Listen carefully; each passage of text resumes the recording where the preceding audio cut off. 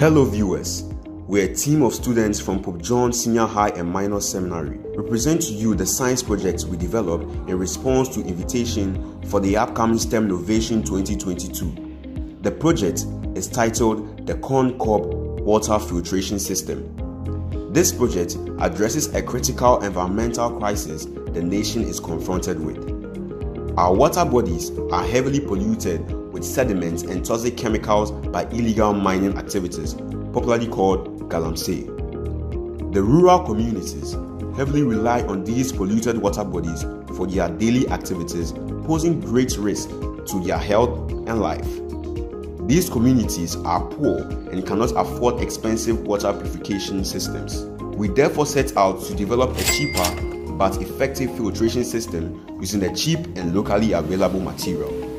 In the course of our search on the internet for such a material, we came across several research findings on the corn cob's high adsorptive properties and therefore has a great potential of removing dissolved and suspended contaminants of water by the process of adsorption.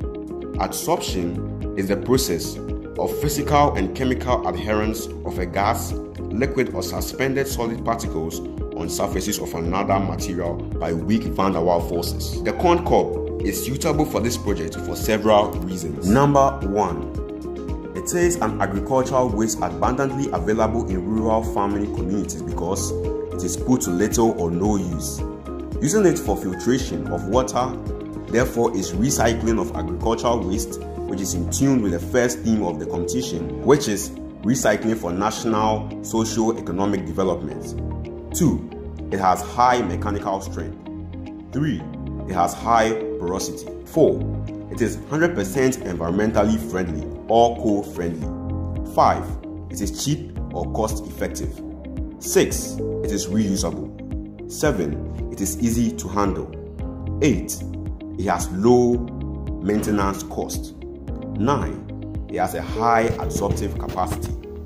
To increase the cob's adsorptive capacity, it is processed into 4 forms, which are longitudinal sections, small pieces, powdered form, and activated charcoal.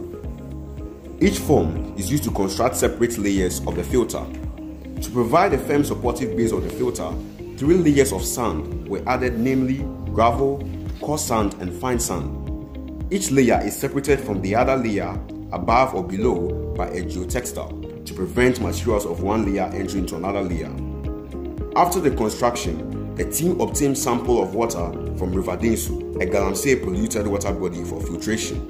To test the effectiveness of the filter, a sample of the Densu River water before filtration and the sample after the filtration were packaged and sent to the Ghana Water Company Limited and Ghana Standard Board for tests to be conducted on them on the levels of pollutants in both waters. If we receive the results, we shall then evaluate the effectiveness of the water and determine its suitability for domestic use. In addition, we added a water level indicator to determine the water level of unclean water filtered.